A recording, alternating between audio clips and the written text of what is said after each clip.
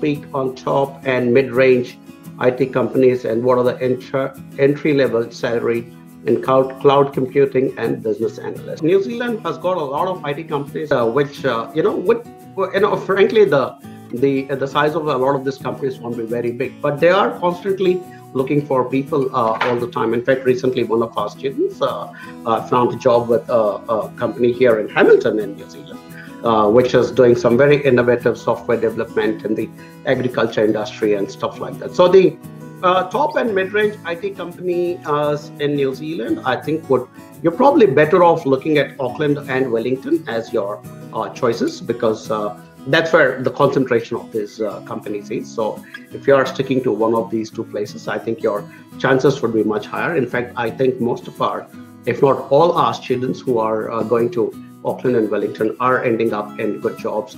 Also in other cities as well, Christchurch, but because you are looking specifically at cloud computing and business analysis, I think you'd probably be doing quite well in those areas in these two cities, Rohit. And as far as the entry-level salaries are concerned, I think at the least you would start off on 55,000, 60,000 kind of dollars, which by the way is good, because at anything that's 52 and above, you would actually then be as soon as you start your job, getting back in touch with us, and we'll be then able to help you to start your resident visa application as well, because 52,000 is the cutoff mark where you can start going in for your resident visa application. So yeah, absolutely. My recommendation to you would be to